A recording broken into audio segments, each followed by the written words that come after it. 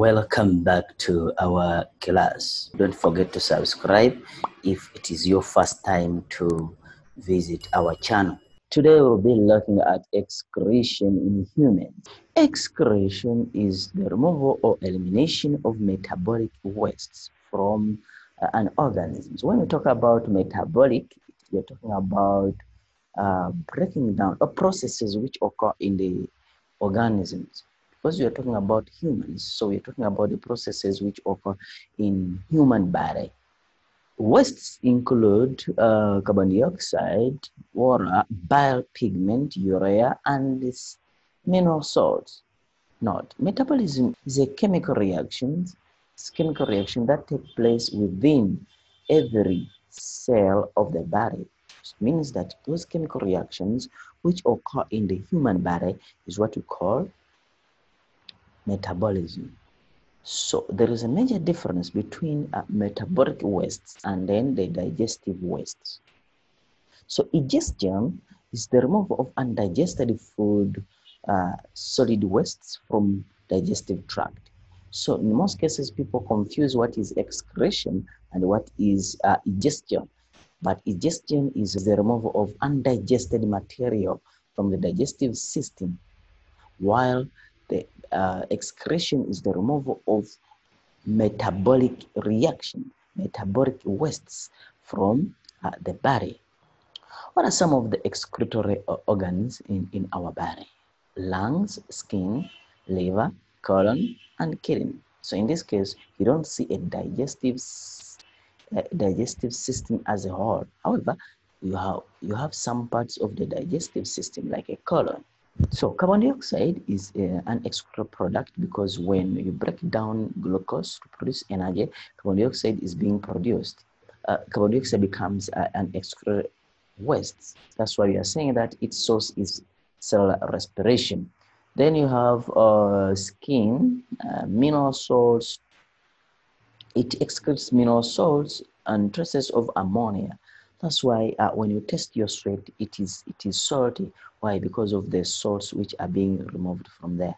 Then urea, this one makes you to smell. Why? If you don't bath, it's as a result of urea which is being released. So basically, it's excreted from the blood. And then you have the liver. Here you have the urea and the bile pigment.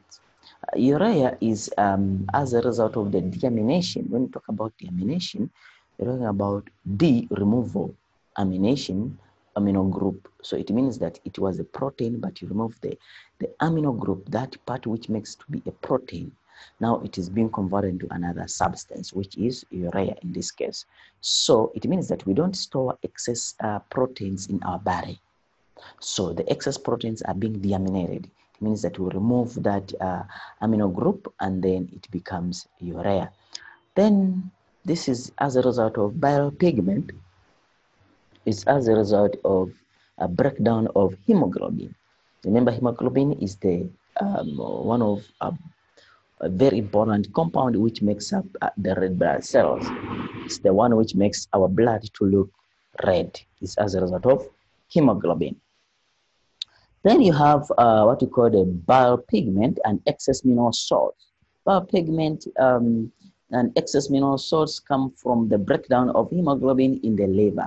We have seen it here that bile pigment is as a result of breakdown of hemoglobin in the liver. But it can be excreted through the colon or through the liver. Then you have the kidney. Kidney excretes three major things: urea, mineral salts, and water. So this makes the composition of urine. We saw that urea is as a result of the deamination of excess amino acids in the liver, means the removal of the amino group from a protein. Then mineral salts, these are salts which are known, like if the body has too much salts, too concentrated, then it means that excess salts are being removed from the body. Then you have excess water which is being consumed, like you have taken a lot of water in the body. It means that excess of it is being removed from the body. How do I know that I have a lot of water in the body or I don't have a lot of water in the body? If you look at the kind of urine urinate, you'll find out that sometimes it's like colorless, sometimes it's yellowish, or you see that it has a different color. So if it has a different color, it means that you don't have enough water in the body, so more water is being reabsorbed back into the body. But if it is colorless, it means that you have too much water in the body, therefore there is no need for this body to keep this water, so it's supposed to be excreted as urine. So basically, these are some of the organs which you need to know which excrete. These are the excretory organs in our body. So what is the urinary system? Let's look at the urinary system, the system which brings about the urine. So urinary system, sometimes also known as renal system. When you talk about renal, you're talking about things which is related to the kidney by filtering wastes and extra water from the blood. It means that the wastes are put, they remain in the urine, and then extra water from the blood is also, it means that urine is made up of wastes and extra water from blood. Then you're saying that urine travels from the kidneys through two thin tubes called ureters and fill the bladder. There is a major difference between ureter and urethra. Students confuse urethra and ureter. Urethra is that part of from the bladder to out of the environment, meaning that outside. When you're urinating, that part which connects the bladder and the outside environment is what called the urethra, and also used for transportation of sperms, while ureter is from the bladder to the kidney. So we're going to look at it. So what are some of the major functions of urinary system? Number one, osmoregulation. Osmo, we are talking about water, and then regulation, controlling the amount of water in the body. So we are saying that regulation of water levels in the body. Basically, you'll find out that the water is too concentrated, the blood is too concentrated, or is less concentrated. So it depends on the amount of water in the body. Then number two, you have excretion. This is the removal of nitrogenous wastes. We saw them, for example, urea. Not only nitrogenous wastes, basically, but even other wastes from metabolism. So we saw that. And then you have regulation of pH, the potential of hydrogen, how acidic the fluid is, or how alkaline the fluid is. So it depends on how many hydrogen are present, the potential of hydrogen. That's what you call the pH. And then lastly, regulation of salts. How much salts is the body fluids having? Is it too concentrated or is less concentrated? So these are the major functions of the urinary system: osmoregulation, regulation, excretion, regulation of pH, and then salt and the regulation of salt. So this is how the kidney is located. You have two kinds of kidneys. One is down, and then another is a little bit up. So this the tubes which join the kidney with the bladder is what you call the ureter. This is what I was talking about. While the kidney which connects the bladder and the outside environment is what you call the urethra. That these ones are what you call the urethra, or these ones are what you call the ureter. So we are saying that the kidneys are bean shaped. So you have seen it that it's like a bean. If you look at it here, you'll find out that it's like a bean. Basically, if you cut this part, you think that's a bean. They are bean shaped, found halfway down the back, just under the rib cage. So it's not in front, it's at the back, just behind, just below the rib cage. Then you're saying that they are protected by adipose tissue.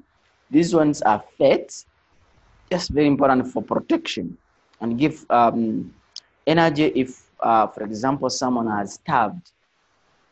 Each kidney is covered by a renal capsule, which protects the kidney and its internal structure from infection. So the capsule is very important. It's like the outside layer of the kidney. Adipose tissue is not the outside layer. No, this is just an extra fat which is being added on the kidney. So basically, it's not a part of a kidney, just a surrounding layer of fats. Then you have oxygenated blood with waste product. With waste product is by the renal artery. It means that the oxygenated blood, the one which comes from the heart, it has a lot of wastes. So these wastes are supposed to be removed. That's why they are being brought by renal artery. The artery. Remember, artery is a blood vessel which takes away blood from the heart to other parts of the body. So it takes this blood to the kidney, but it has the waste. It has collected the wastes from all other parts of the body. Which branches of the aorta? This is what I'm trying to say. Then they're saying that aorta is the major blood vessel in the body. It's the major blood vessel in the body. So it comes from the heart. So the deoxygenated blood with the waste product removed. So when this oxygenated blood reaches the kidney, the waste products are being removed. So leaves the kidney through the renal vein. Remember, a vein is that blood vessel which takes blood to the heart. So it brings back blood to the heart. So it takes this blood back to the heart, which is a little bit clean compared to the one which was coming with the renal artery. So why? Because now the waste have been removed. So now the blood is clean. This cleanness is being done inside the what? The kidney. So this here is a structure of the kidney. Here you have the outside part, the renal capsule. The capsule is here. So the adipose tissue is this outside layer, which tries to have some fats. Then this is the renal artery, which brings blood into the kidney, and then the renal vein takes away blood from the kidney. You'll find out that the functional unit of the kidney is found in this area. So basically, once it is being purified, then it's being collected and then brought back to the pelvis where this urine is being collected, and then the ureter, then the bladder, then the urethra, then outside of the body. The structure and the functional unit of the kidney. Here we are talking about the nephron.